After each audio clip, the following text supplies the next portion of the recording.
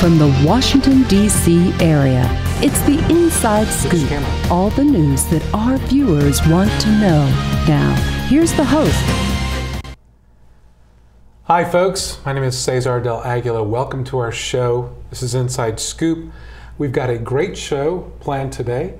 And let me tell you, let's get started. We're going to be talking about immigration. We're going to be talking about voting restoration. And my first guest tonight is a great individual. I've known her for a little while, but I'm real excited that you all get to know her. Alexandra Dixon, my friend, thank you so much for coming on. Thank you so much for having me. I want the viewers to get to know you a little bit. I know you. I was going to read this whole bio, but quite frankly, tell us a little bit about yourself. What gets you up in the morning? What pumps you up? Why are you a grassroots activist? Okay, well, I'm a grassroots activist around immigration issues because I'm an immigrant myself. I was born in Bogota, Colombia in 1982, and I was born with a disability called spina bifida. And when I was born, the doctors told my parents that I probably wouldn't live past age 2, that if I did, I'd be mentally retarded and that I would never walk. And it's really expensive to keep people like me alive in Colombia. So they said, look, she's got an American father, why don't you take her to the States? And so my parents said, okay, great, where? And so the doctor said, Chicago, New York, DC, and there's a tiny little town in the West called Salt Lake City, Utah. And that's where my dad happened to be from. Wow, so we went there, and I was there until about age 4. And my mom started getting some kind of negative stuff like, well, I'm not gonna let my child play with your child because your child's Latina and she's not LDS. And so my mom said, I'm not raising my child in this environment. Wow. Wow. So then we came to the DC area, and I've been in the DC area ever since I was 4. Excellent, excellent. Now, again, I'm an immigrant as well, as we all are. It's how many generations, quite frankly, back can people count?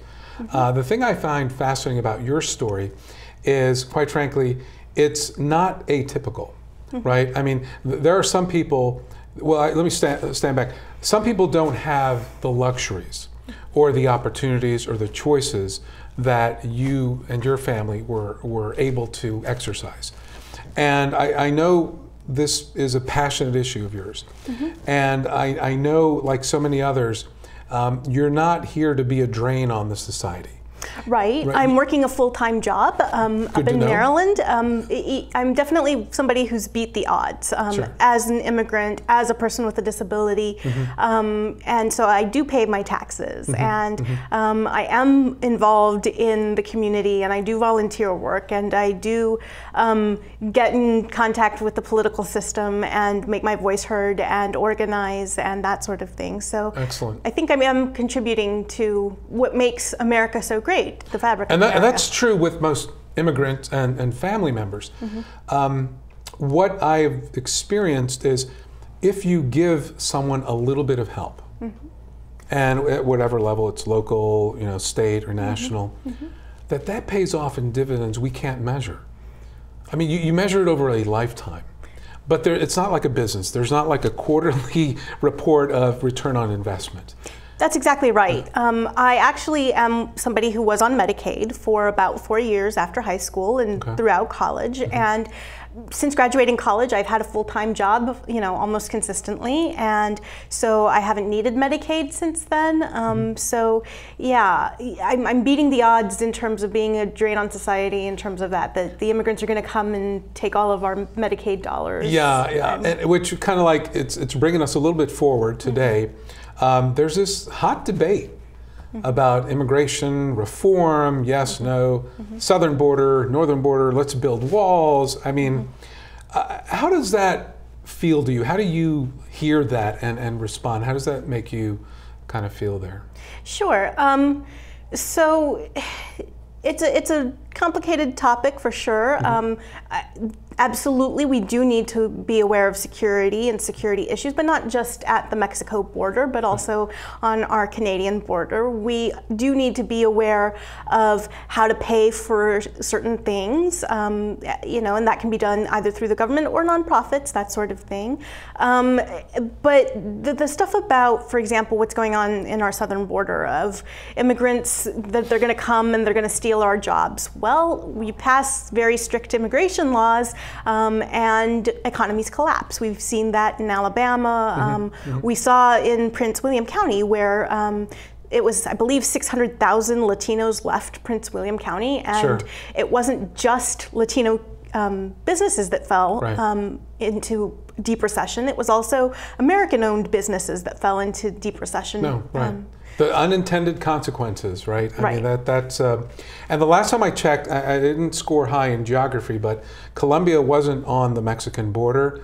Like people were, your family didn't walk across the border, correct? Right. My mom did in the past get stuff, oh, you're just a wetback coming here. Oh, yeah, she did. She did. And she's one of these women who is highly educated. She's got a PhD. She went to an Ivy League university. And so, you know, she did get a lot of negativity in that sense. In the case of Colombia, specifically what's going on is that we've had a civil war since the 1960s or so. And so there's actually been a brain drain where a lot of the immigrants who are coming from Colombia are your lawyers and your doctors and that sort of thing. And one of the things that I've seen is, yes, you're a doctor in Colombia, but once you get here to the States, you've lost everything. And so you have to start from scratch. So, well, there seems, I mean, as an immigrant, or a family, I mean, people that I know in my family and friends, a lot of them are immigrants, there seems to be this notion that if you are more Latino based, you fit a certain tier within the society. And it's other immigrant groups, probably, you know, Asian, subcontinent, that are more doctorate, strategic business owners, where it seems, again, very general, that the Latinos are more the operational, day-to-day food service industry folks. And that's where they tend to put people, those that want to qualify people and segment them. And that's just not the case. There's so many more doctors and lawyers that are Latino than people actually realize.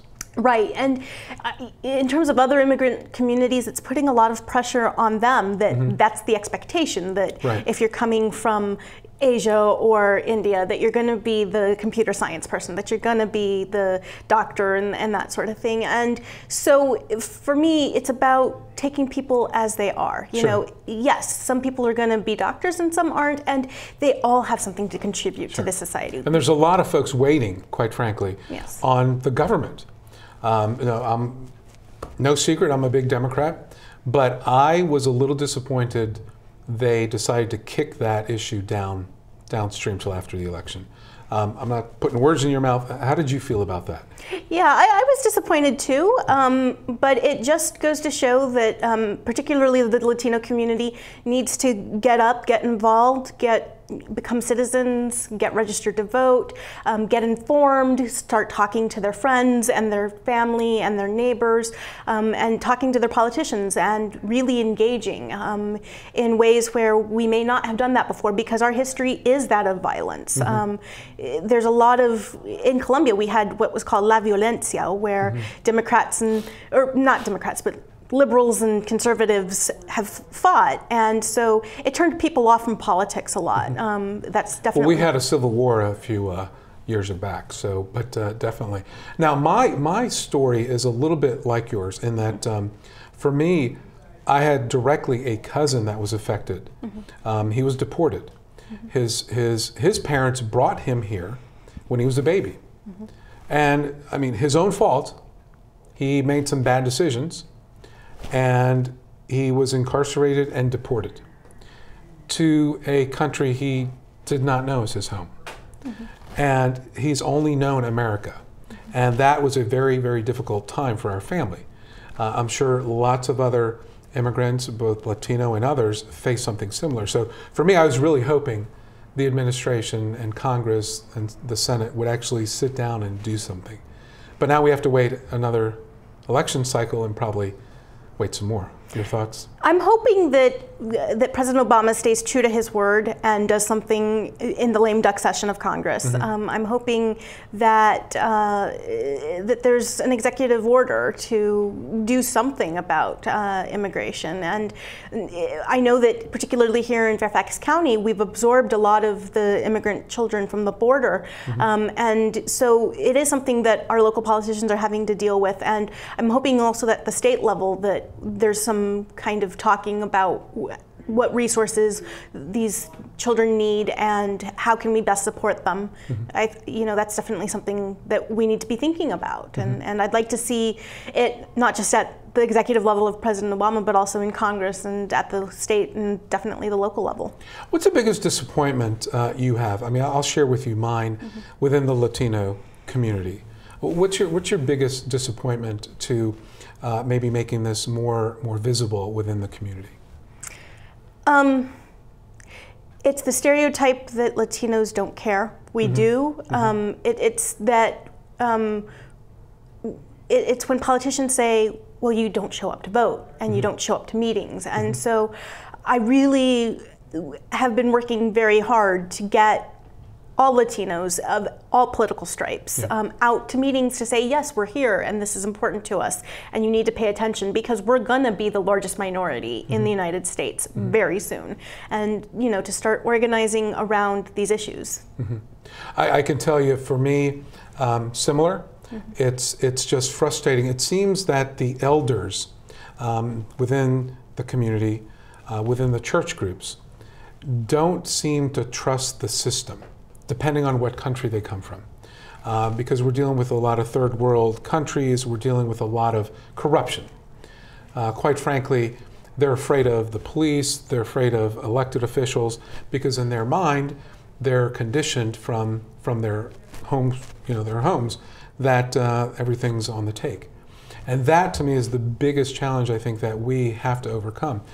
And quite frankly, to your point, this is a growing group of people.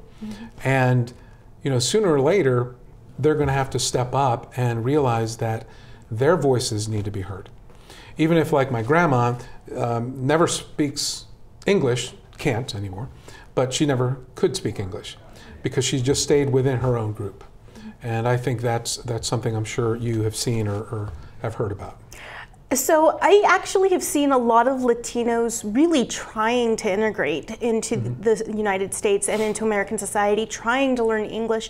English is a hard language to learn. It's a language of immigrants. It's got German, it's got French, it's got Old English, it's got just all of this wonderful mixture, and it represents who we are as a society. And I think we definitely need to do some more support of helping people to learn English. I think, but I've definitely seen people really trying to do that. Well, I tell you what, that's going to be one of the things going forward, certainly in Fairfax County, certainly in Northern Virginia, and quite frankly in the state.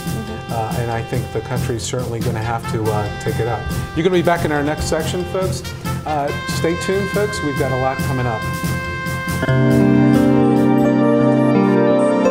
Art, a universal language, an expression of culture, of self. And now, thanks to Empowered Women International, a way for emerging and established immigrant and refugee artists and artisans to find hope to earn a living while enriching the lives of all of us. Empowered Women International, making a better America every day. For more information on Empowered Women International's educational programs or to make a tax-free donation, contact cfripp@aol.com.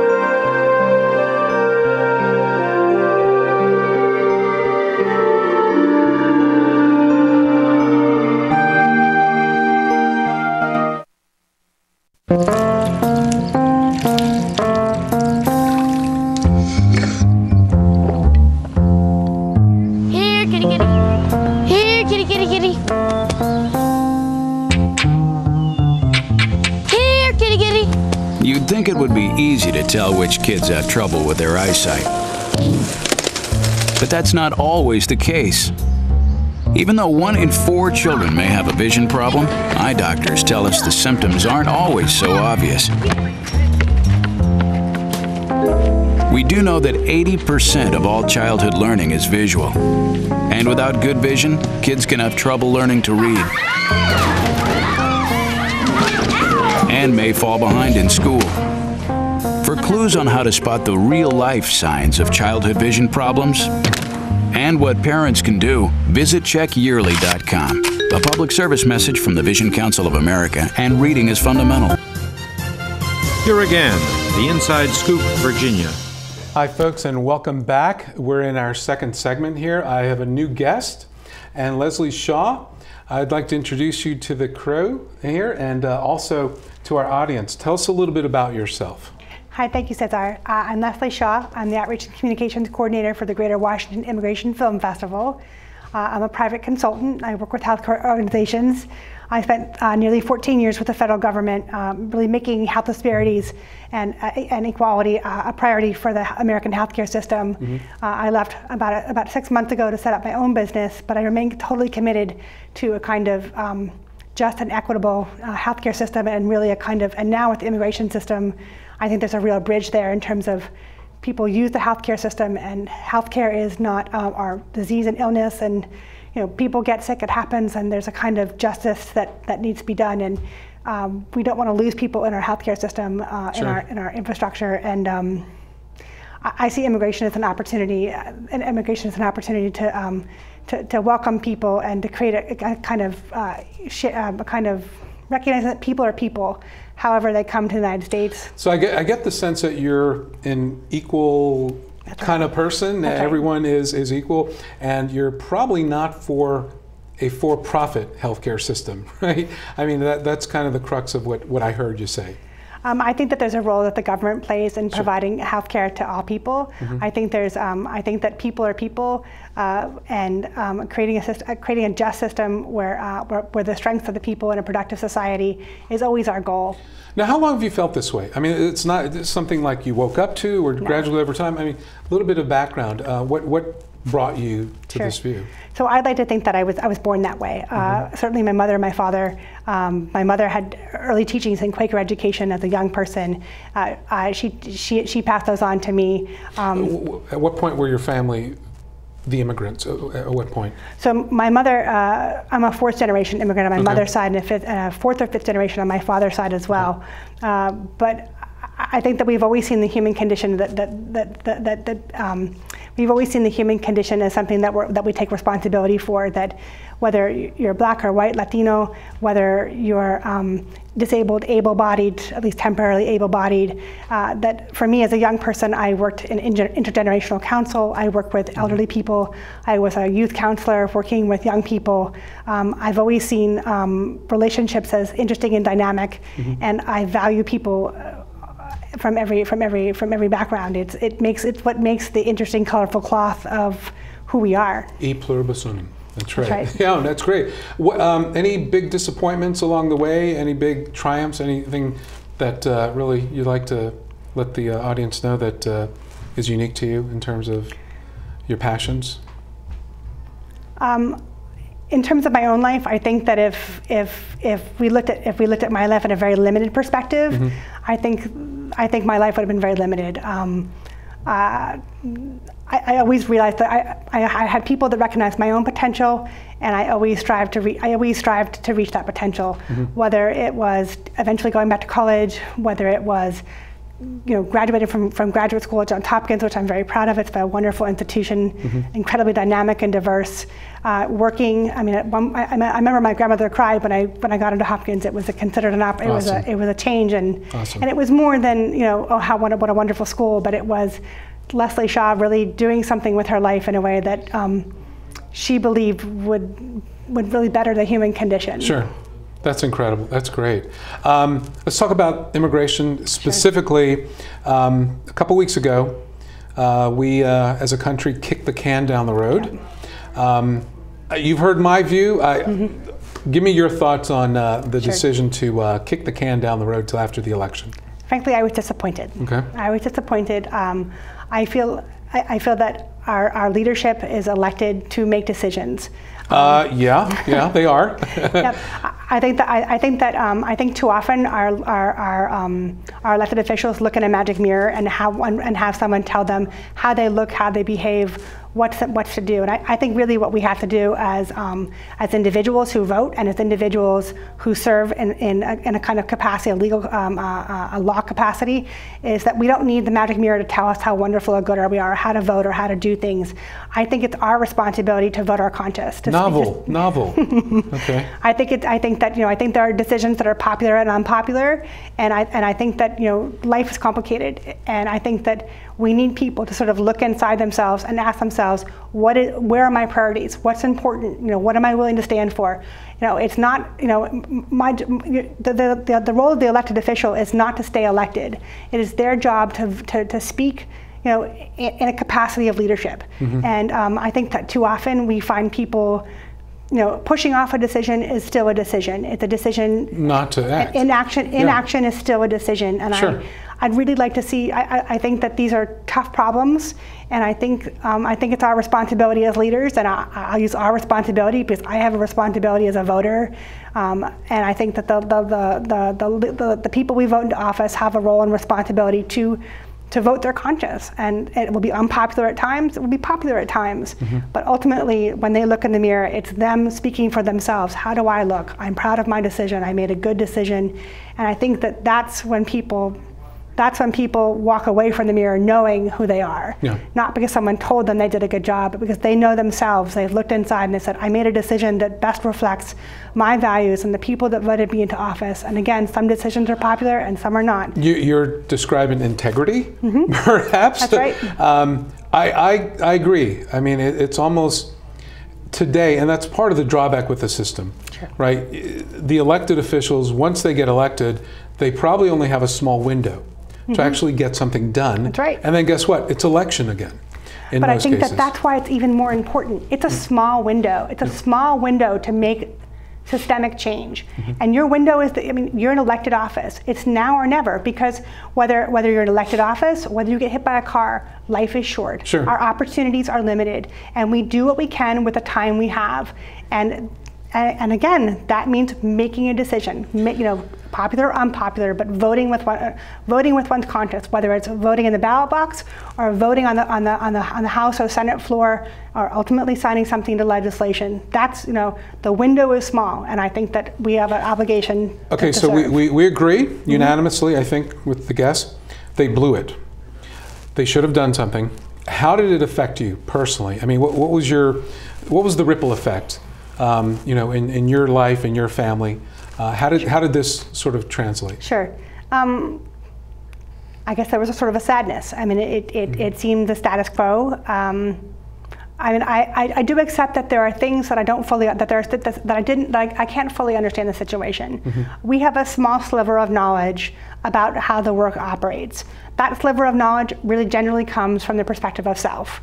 And my perspective of what happened was that this was a failure. Mm-hmm.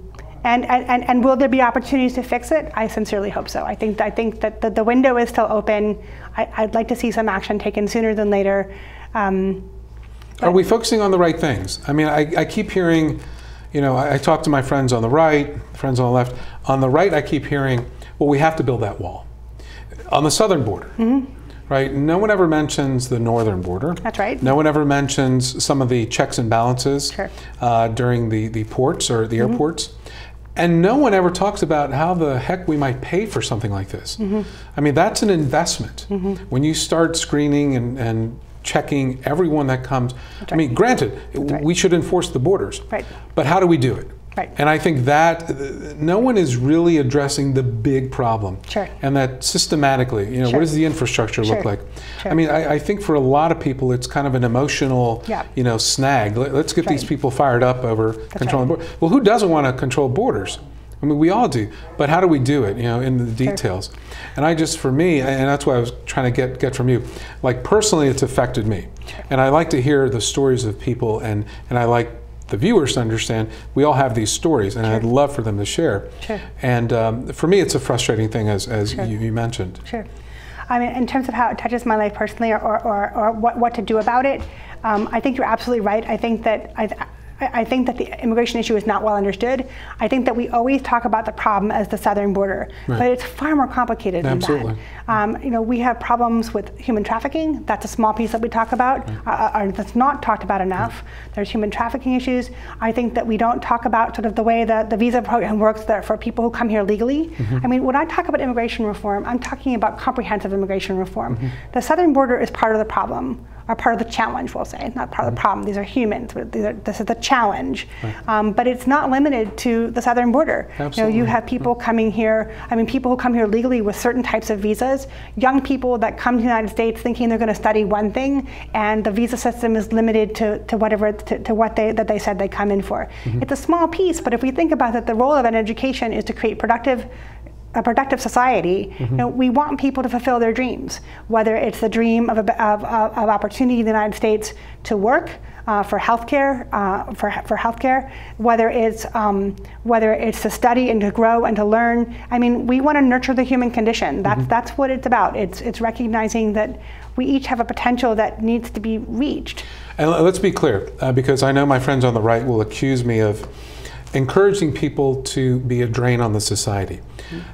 I don't think anyone is encouraged that. In fact, if you break the laws, you need to be punished. If you overstay a visa, you need to go back. You need to be dealt with. I'm not suggesting that we do anything that encourages people to break our laws. That's right. What I think we're talking about, and correct me if I'm wrong, is the comprehensive reform that addresses all the statuses, all the conditions, and really puts in place a process that people can go through. That's right. And you talked about how it touches me. Like, half my family is immigrants. I married into a family of immigrants. My husband's family is from India. My uncles, my aunts, they're all from India. And I love and value them. And the opportunity to grow and learn something more about immigration, to understand that it's a complex issue, to recognize that, you know, that when we talk about immigration reform, we're talking as much about how do we communicate the priorities of this country to people who have come here legally and people who have not come here legally?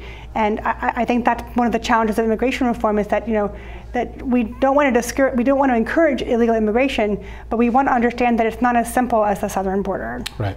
And again, that's the simple answer. If you want to fire up people, and if you just want them to either make donations, that's the emotional hook. Right. That's to me, that's cheap politics. That's right. And I think if you really want a true solution, it's got to be a little bit broader. That's right. And guess what? It's complicated. That's right. There's no simple answers. That's right. I'm interested to hear a little bit more. We'll probably pick it up in the segment. Just briefly, what's the percentage of mix in your family again? Immigrants, non-immigrants, or? Well, if you included my husband, myself, and my children, that'd be 3/4 of us. I was the fourth and fifth immigrant. Actually, well, I take that back. We're all American citizens. My husband was a first-generation immigrant, but it's 50-50. I mean, 50% of my family, my biological family, and then the other 50% of my family who I married into. I mean, we're 50-50. You're an American as far as I can tell. Oh yeah, that's right. Good old American. We're all a bunch of immigrants. Folks, in the next section, Leslie's going to stay on, and Alexandra is going to join us. We'll be right back.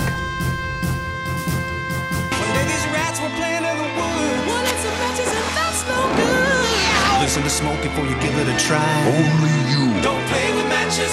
Don't play with fire. Cause there's nothing very funny about ripped off life. Nothing very nice on a homeless mind. So if a gorgeous force is what you desire, don't play with matches. Don't play with fire. Only you can prevent wildfires. Fire. Why don't you just wash your car at home? When I wash my car, everything runs down the street and down into the storm drains. With all the chemicals and the soaps and waxes, the last thing I want to do is poison my own drinking water. At least here, it's all contained and recycled on site. That's why I also take my car in for oil changes instead of doing it myself. I might take a chance on spilling stuff. You know what the best part is? What? More time to kick back and watch the game. How far would you go to protect the planet? I want you to build an ark. Here we go. Okay, that's good. Oh, okay. Ow! Maybe there's another way. People, the flood is imminent. Is it too much to ask? for a little precipitation! Go to fightglobalwarming.com to find out what you and your community can do to reduce global warming pollution.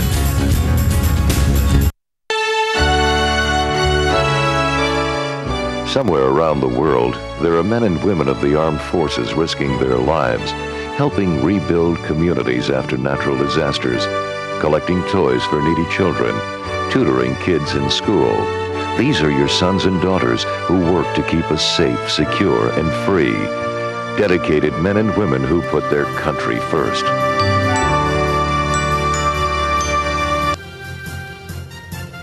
Here again, the Inside Scoop, Virginia. Folks, welcome back. We're rejoined here with Leslie and Alexandra. We're going to be talking about the Greater Washington Immigration Film Festival, correct? That's right. Now, we talked a little bit in the previous sections about you, your passions, but let's get into this. Help the audience understand what we're going to be doing here. Okay, so I guess I'll start. Sure. This came out of an organization called Unitarian Universalists for Social Justice. Mm-hmm. And what that is a group of Unitarian Universalist churches throughout the DMV area. And so we've been looking at immigration as a social justice issue for a while. Unitarian Universalists went down to Arizona for our General Assembly, and we gathered in front of Sheriff Arpaio's jail, and we witnessed and we protested and we organized, and so this is just a natural outgrowth of that. And we wanted to think about how to get the conversation started on immigration and immigration issues. And so we thought, why don't we do an immigration film festival? And so it grew out of that, and it's going to be October 24th, 25th, 26th. Awesome. And it's 25 films, and all of them are free except for the 25th of October, which is going to be our big gala night down at the Gala Theater in Columbia Heights. And we're going to be showing Who is Diane Crystal, and we're going to have a panel discussion. It's going to be a nice catered reception. Excellent.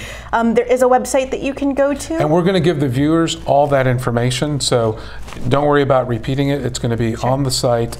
We'll give the information, all the details. So, but yes, it's going to be pretty well attended, I suppose, right?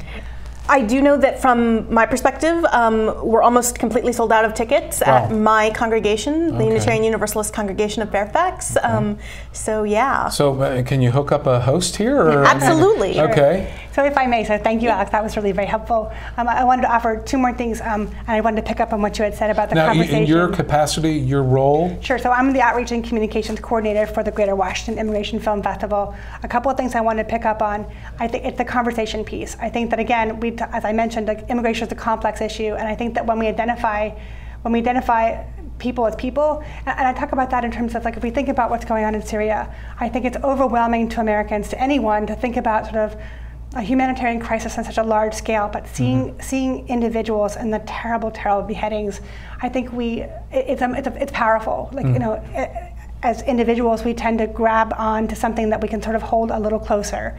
And so these film festivals are really intended to have people see immigration through the eyes of a handful. That can certainly be spread to many more people in terms of that. You know, we're going to see in Who is Diane Crystal, a gentleman who crossed the border from Honduras, who ended up dying in the desert, and that is the gala event, as you mentioned. And it becomes something that we can identify with. And all the films, and there are 13 films. There are 13 films over 4 days. The 23rd, we're doing another show at the Silver Spring Revels, and I'm so glad you mentioned the website, and I'm glad that you'll put it up later on. But these are really powerful films. They're all free, with the exception of the gala film, which is in DC at the Hispanic Gala Theater, and it's just an exciting opportunity just to see immigration through. A more narrow but broader perspective at the same time. And I think that's the important why. Yeah. Right? I mean, it's important for people to understand why these folks give up everything. That's right. They give up their family, their language, their home. Why are they doing it? That's right. They're not coming here to be lazy, unmotivated, and a drain on the society, right? That's right. I mean, it takes quite the individual, quite the strength to pick up and move to a foreign country. It's almost like when you see someone on the metro who's making a lot of noise, like you associate, we would liken it to travel. When we travel abroad, the loud American is the American that that you think represents everybody. But the reality is that on that same metro train, there are 100 people traveling that come from our country that are respectful and kind and decent, and follow the kind of customs and norms. And I think that's what we see in any kind of stereotyping. It's interesting you say that. I had a friend just tell me that they were over in Japan, and getting on the plane was this loud, he called American, on his cell phone. And he was complaining, why do you all Americans do that? That's right. Like, wait a second, that's some rude person. That's right. Having no regard for his fellow human beings, having that obnoxious conversation. To your point, there's a lot of different perspectives out there that are wrong about the immigrant community.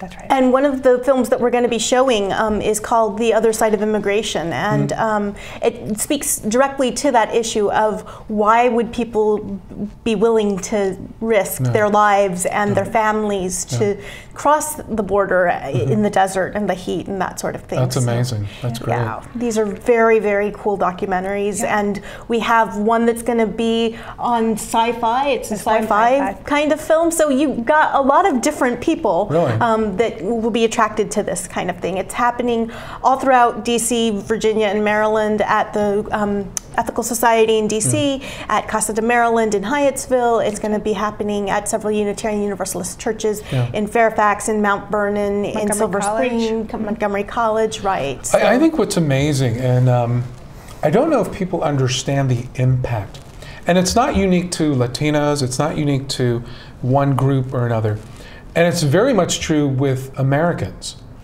When you hear, I was the first in my family to go to college. That's right. I mean, how many times have you heard that? And there's a sense of achievement, of pride or accomplishment of the American dream. That's right. Right, because in other countries, it's only the privileged that get educated. That's right. You know, if you're from a coal mine state, if you're from a motor town state, if you're from these lower economic areas, it's not a given that you go on to higher education. That's right. And that's what people that come here want. They want the same opportunities, and they're willing to pay for it. They're willing to do their due. And I don't run into a lot of people that just want to come here and hang out and do nothing. Right.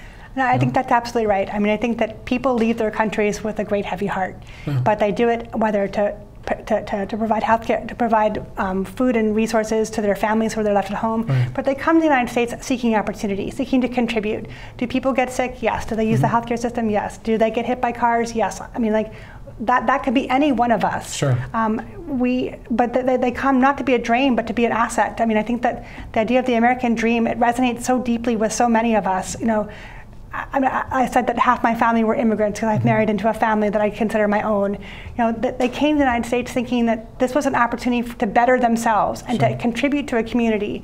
It's sort of, I liken it to being on a solar grid. You know, like you take the energy and you feed back to the grid. That you support yourself and you give back. You know, and I think it's very powerful what we have to offer in the United States. Well, it's symbiotic. Right? I mean, we take, we give.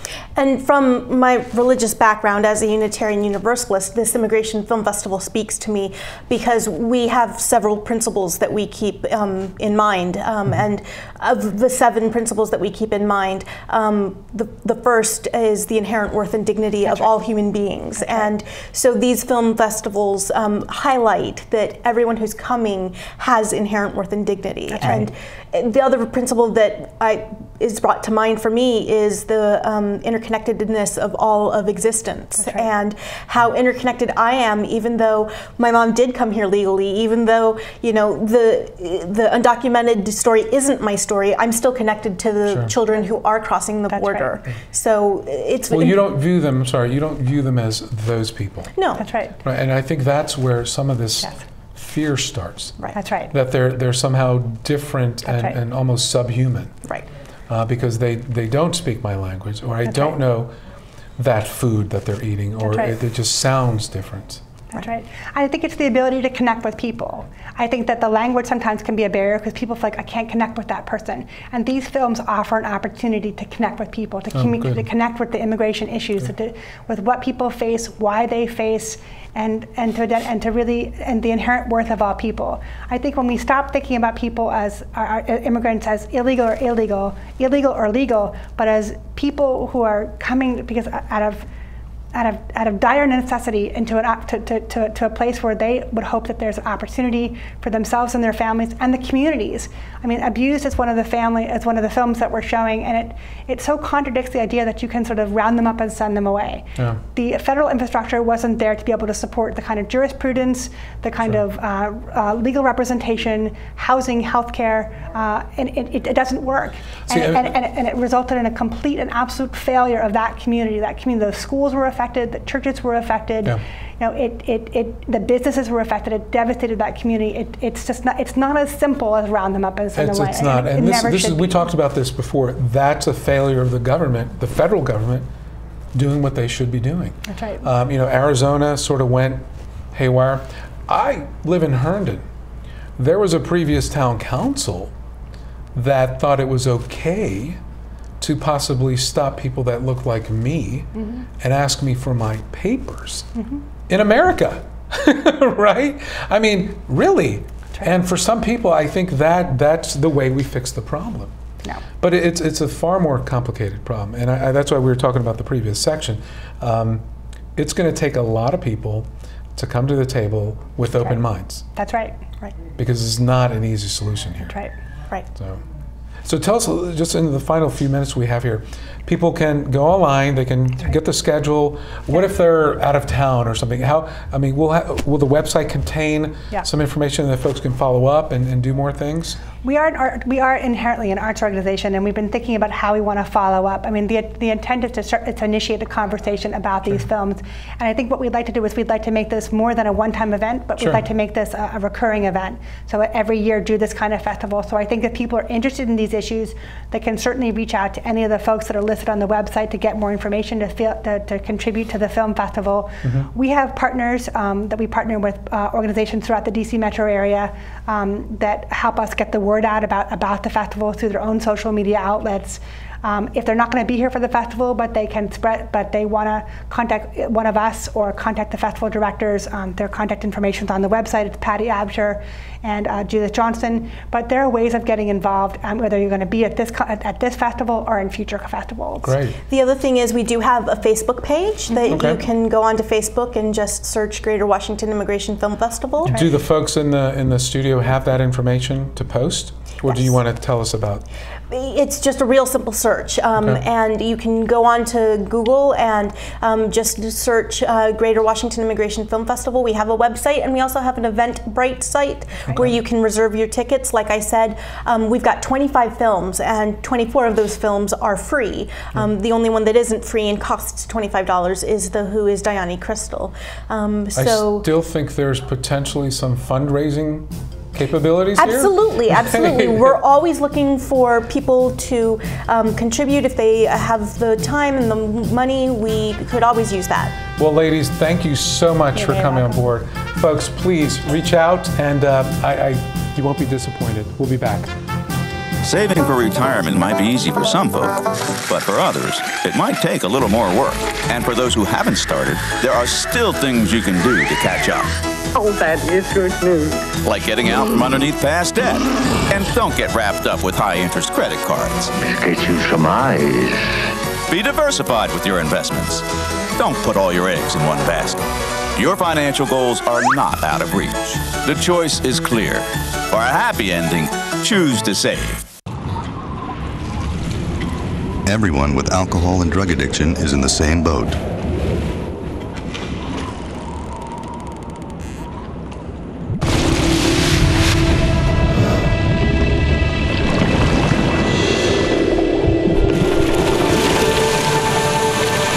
With treatment, you can find solid ground.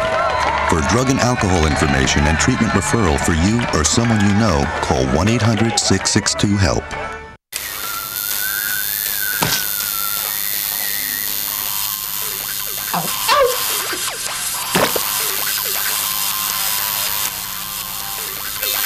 Dude, are you sure you want this tattoo? Because just do it.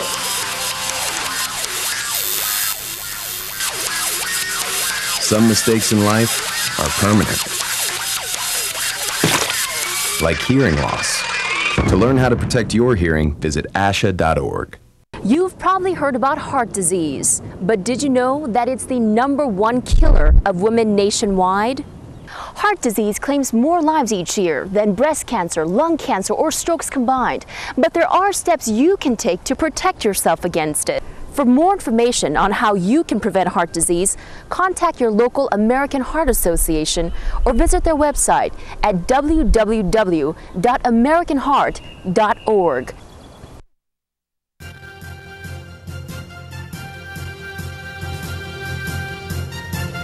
Here again, the Inside Scoop, Virginia. Folks, welcome back. Our last segment. We have a very special guest here, Frank Anderson. He is a grassroots activist for voter restoration. Frank, thank you for coming on to the show. Thank you so much, Cesar. Tell the folks a little bit about yourself and your passion for restoration rights. Well, I have a very personal experience that that brings me into this, and I want to open by thanking you again for bringing me on the show. So this is an important issue. Right, and a lot of folks may not know this, but in Virginia, it used to be very, very hard to get your rights restored if you have a felony conviction. It's still fairly hard compared to other states, but it's gotten much, much easier, and you can do it online. But that wasn't always the case. Okay. Now, I myself have a felony conviction from 15 years ago, and I committed a burglary, did my time. And several years later, I started getting interested in politics, and I wanted to register to vote. And like many ex-felons, I heard that the process was just too difficult. But I finally looked into it, and there was an application. So I filled out the application, I tried it, actually got denied the first time. And that was when I started to get involved with some advocacy groups and some other folks who were into voter restoration, and we tried to do something to change the process. So it was about 5 years ago, and it's just amazing how far we've come since then, just in 5 years. 5 years. So under the administration of Governor McDonnell, right? It's actually improved. Okay, right. That's actually, good to know. Yeah, that was very interesting, and we didn't expect it. However, it came around at the beginning of his administration, and now Governor Kane did great work as well by calling for everyone to get their rights restored or to submit their applications in time in 2008. And so there was a big influx of people who applied at that point. Okay. But Governor McDonnell had a little slip up in the beginning of his administration where it was accidentally released that they wanted you to write an essay to say why you think your rights should be restored before you could even apply. This is so just make sure we're all clear on this. So a person has done a crime. They've done their time. Right. So they have paid their debt to society. Sure, probation, fines, everything. They're done. They're free to go to return to the society. And we want them to do more things to prove that they're worthy, or help me with that. Right, well, I mean, some folks who are opposed to restoration of rights feel like that people should do a little more before they're allowed to vote again. Now, in Virginia, we're kind of a very punitive society in that usually the responses I would hear would say something like, we shouldn't let them vote until they do this or this. They broke the law, they shouldn't be allowed to make the law. But they did their time. Yeah, that was my point. Okay. And my point was, if you've done your time, then basically you've fulfilled your sentence. Correct. If somebody thinks you shouldn't be allowed to vote, your voting rights are continuing to be incarcerated while you're not incarcerated.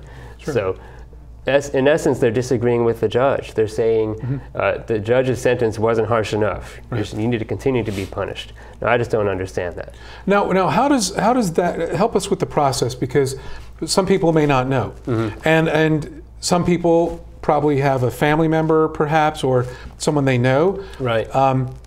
You're telling me it's not that difficult. No, you're not telling at all. them. Okay.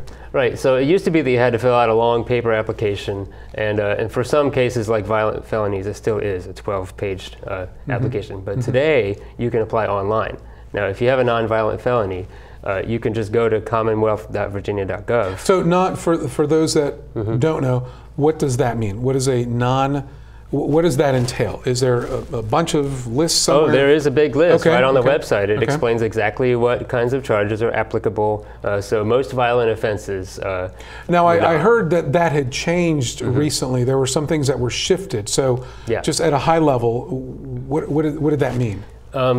Right, so it used to be the case that that drug offenses were lumped in with the violent offenses. So if you had a drug charge, like marijuana, or distribution and things like that, other than possession. That's violent now. That would have, not anymore, but it used to be lumped together with the violent felonies. And then actually some of us who were advocating for these changes, finally the governor's office decided basically if it's the only kinds of things that aren't applicable for the automatic restoration, which we have now, would be violent felonies, election law, and this was done under Governor McDonnell.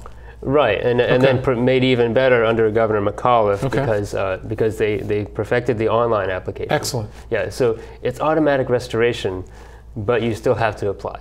Okay. Now, most states it's automatic at some point. You don't even have to apply for it. So they have to apply to validate address, to validate, I mean, so it'd be like registering. So is that really a burden? Because they can't really put their previous address as, you know, the local penitentiary or jailhouse, right? Right. Well, I mean, any address where you're staying, it doesn't matter. They just need a way to contact you and to send you your approval that you've had your rights restored. Okay. Yeah, it's pretty straightforward. And as a matter of fact, I got a phone call from one of our volunteers, and he told me he ran into a guy, and I called him today. Turns out that he had a felony conviction from 1979. And all this time, he thought that it was impossible to apply. So the individual living in Virginia? Yeah, right here in Fairfax County. Wow. And he tried, he submitted his paperwork some years ago, and nothing happened. And so he was just really frustrated, you know. You can understand why. You know, he's tried, he's been through the system, and now he's having a hard time getting on with his life. And he wants to apply for jobs, but when you apply for jobs, the applications often say, you know, have you ever had a felony conviction? Sure. And one thing that I always tell people is that if you get your rights restored, you get to have a paper that's from the governor's office saying, we think this guy is okay. And you can present that if you're applying for a job. Wow. You know, my rights were restored. So, you know, please don't think that I'm just a criminal, right? Right. So it's really come a long way. The process is now available online. It's really great that this is available now. So what still, there's some hurdles. So what's the most frustrating of those hurdles for you? I mean, just as an activist. Well, I think it's getting the word out. Okay. Because there's been so many changes. There used to be a certain kind of application, and then the application itself had changed. So people may not know that it's even available. Another hurdle is now who's? I don't want to place blame, but where should that outreach or communication be coming from? Well, it should, I believe, come from the governor's office, and they are. You know, they're doing what they can. But also, I think community organizations, churches. But the forms, the process, it's there. We just have to get people like yourself, clone you, and send people out to spread the word.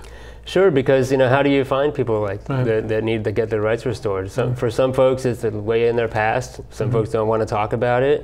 I mean, it's a touchy issue for some people. But I just would like everybody to know that nowadays the governor's office is doing everything they can to process these applications as fast as they can. That's great. And they want to get them in on time before the voter registration deadline, which is October 14th. So they're working around the clock. So we're a couple weeks away. Yeah. So where can people go if they have issues or they know family that have issues? Where can they go today to start the process? They can go to commonwealth.virginia.gov. Okay, and we're going to put this up so everyone has, so commonwealth.virginia.gov. Right, that is the Secretary of the Commonwealth's office. They're in charge of restoration of rights. Okay. And you apply there, and all the information is up there, how to apply, whether or not you're eligible, what kind of application you need to use. It's all there on the site, and you can call them. So that's where I would direct people to go. I don't want to be a gatekeeper, being the only guy, the go-to guy for, and by no means am I the only. There's a lot of organizations we've been working with, NAACP, League of Women Voters, Virginia Interfaith. There's so many groups that have come forward to try to push this agenda. That's great. Now in the future, we want to actually change the Virginia Constitution so that it doesn't have to be just the governor's office that can restore rights. Yeah, that seems like a big, I don't want to say funnel, but it seems that it's not a very efficient process. Right, not at all, and that was by design. You know, when they wrote the Virginia Constitution, felon disenfranchisement, it's been there for a long, long time. But the most recent version of this part of the Constitution was drafted in 1902, and it was specifically designed to disenfranchise certain people. Well, do you have any numbers of the estimated number of folks that are eligible that are not? It's estimated about 300,000 in Virginia. In Virginia? Yeah. 300,000. Right, that may have felony convictions and have not yet gotten their rights restored. Wow. Yeah. That is a huge number. Mm-hmm. That sways elections. Sure, that could make all the difference. Wow. Wow.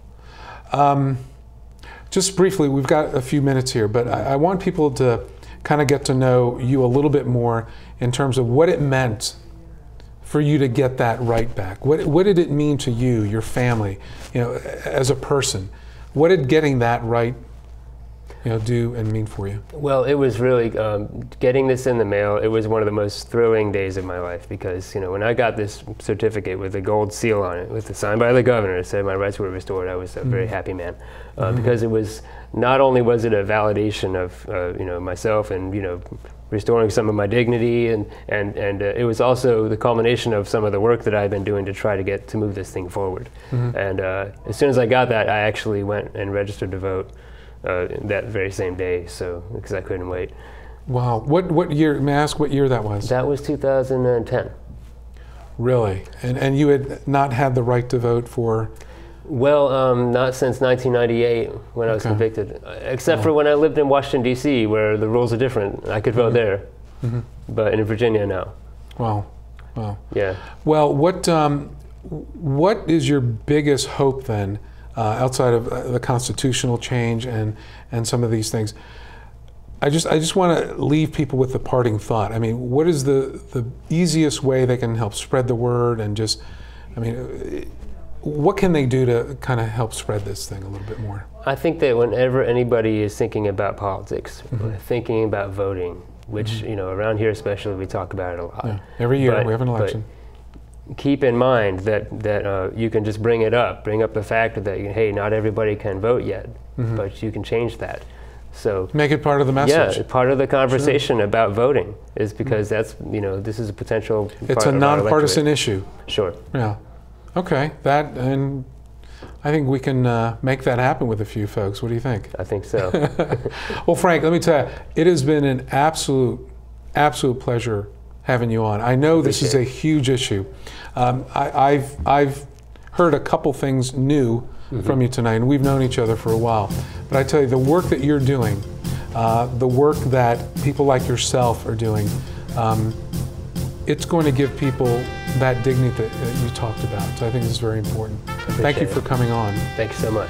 Folks, and thank you for joining us this evening. We're going to be doing a lot of these grassroots issues. You'll be hearing from folks directly that are impacted and involved. So we'll see you next time. Thank you for joining us.